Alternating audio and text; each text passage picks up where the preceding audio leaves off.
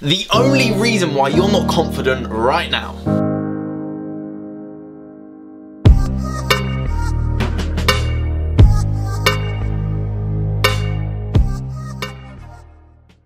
Welcome back to another video. I'm Max Hindle and I help entrepreneurs empower their life. I help them rewire their minds to create that of love, joy, abundance, success, whatever it is that you want, I help you with that. So, the reason why you're not confident right now, the reason why you may be feeling that fear, that worry, that anxiety, that stress, when it comes to confidence, is one thing only. Now, it sounds simple. It sounds very simple. It's just practice. That's literally all it is. Now, don't get me wrong, it's easier said than done. To train your biceps, you must do bicep curls. To train your triceps, you must do tricep extensions, whatever it is. If you want to do chest, do some chest press, do some press ups, whatever it is. To train that muscle, you must use it, you must break it in order to repair and grow stronger. Now, in order to train your confidence, because confidence is a skill, it's not a trait. No one's born confident, no one's born anxious, no one's born unconfident. You are born with nothing. You are programmed. If you believe you're confident, you will be confident. Now, you're probably asking right now, how do I become confident? Very, very easily. Who is someone that you admire that has a lot of confidence? Because you can dictate who's confident and who's not confident. If I said to you right now, who is someone who is really confident? What is it about them that makes them confident? Is it the way they walk, talk, stand, smile? How their presence, their aura, how they are as a person? Also, you look at the time that they've been doing that. Not every confident person, including myself, was confident. I was very anxious, very shy, very worried about opinions, and I wasn't a confident person at all. So it took me to understand what confidence was, which you already know what confidence is. It's just about understanding how you can become that confidence.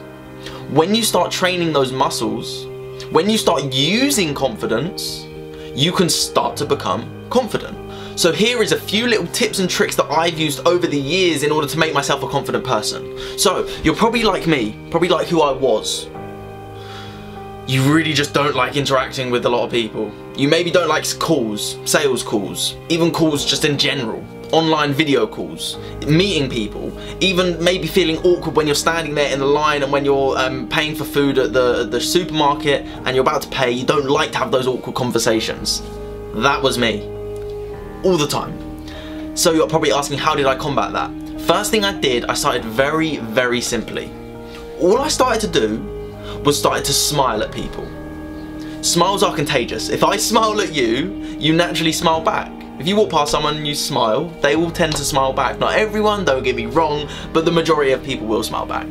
So this is how I used it. I started smiling at people. Now this is at my gym. This is the way I did it. I smiled at people at my gym. Then after a few weeks of doing that, I started saying hello. That was it. I didn't start conversation. I just said hello, how are you?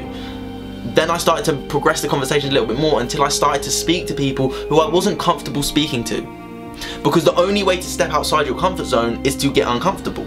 That's why it is the comfort zone. Confidence, if you're not a confident person, or were not a confident person before this video, you have to step outside that old comfort zone. You have to step into the new. The new is scary, the new is uncertain. We don't know what the new is going to bring. It's unfamiliar. So our body will naturally retreat back to the familiar, which is, oh, I'll just stay worried and anxious because it's safer for me here. Your mind thinks it's doing the right thing for you, but it's just doing what is protecting you.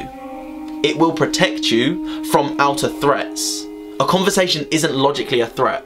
A tiger running at you, that's a threat. Run away, like be fearful by all means. I'm not saying like fight a tiger, because if the tiger's running at me, I'm gone. But if there's a conversation, that's not an actual threat. All that is just a conversation, realistically. So ask yourself that. Start doing that little tip and trick. What I used to do, start with smiling at people. Do it somewhere where you're familiar, so where you go to the gym, where you work. Just start with that, start small. Then you can start moving on to conversations. And the fourth and final thing that I would recommend for you to do is really, really ask yourself, who is someone that I admire that is confident? Like I said earlier, who is someone that I really admire that is confident? How would they act in this situation? And another little thing that I ask myself sometimes is, what would happen if I don't do this? And I asked myself, what's the thing that wouldn't happen? Okay, so I may not, let's say for example, and the one thought that comes to me was when there was a business opportunity for me at my gym. There was a guy and I wanted to speak to him about business. I just wanted to ask him, I wanted to try and get in contact with him.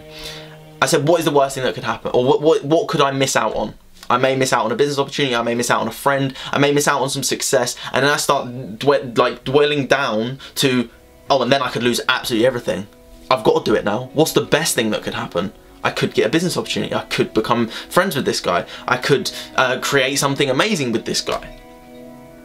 When you understand the negatives, that pushes you away from the negatives. When you understand the positives, that draws you to the positives. If you're working with both at the same time, you're going to speed up that process.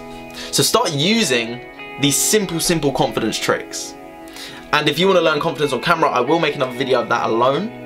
But this is just confidence in everyday world, in everyday life, just the generic stuff.